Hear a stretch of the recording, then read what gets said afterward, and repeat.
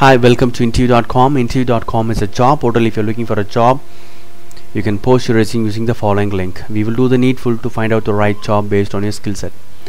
I'm going to explain you few important Java interview questions. What is synchronization? Synchronization is a mechanism that ensures that only one thread is accessed the resource at any point of time. So, for example, a single thread can access only a single method at a given point of time. Okay, so synchronization is a mechanism that ensures only one thread will enter a single method and does some complex operations or whatever it is. Okay, so why do we need that? If we don't have synchronization, multiple threads can enter a single method at any point of time and mess up the data. So we are going to prevent that. Okay, so synchronization helps in multi-threaded applications.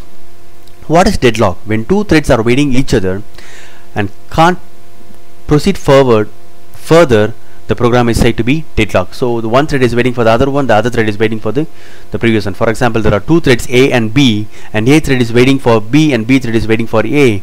So this is where the deadlock happens. Okay, so the third question, what is the difference between set and list? Set stores element in an unordered way but does not contain duplicate elements, whereas list stores elements in an ordered way but may contain duplicate elements. The last question, what is serialization and deserialization? Serialization is the process of writing a state of an object into a byte stream. Serialization is the process of writing the state of a object to a byte stream. Deserialization is the process of restoring these objects. Okay, so what exactly it means? When you have a class called employee, say it has employee ID and the department. Okay, these are the two states for a given object.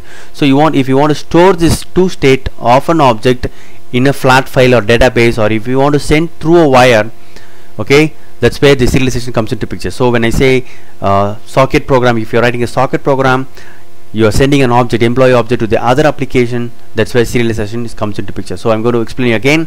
Serialization is the process of writing the state of an object to a byte stream.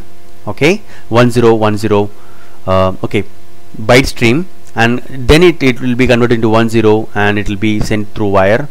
Okay, see, deserialization is the process of restoring these objects. Whenever I read from a file, it becomes an appropriate object inside my application. Hope this video is useful for your Java interview preparation. Thank you for watching this video and all the best for your interview. This video is from interview.com, a job portal. Thank you.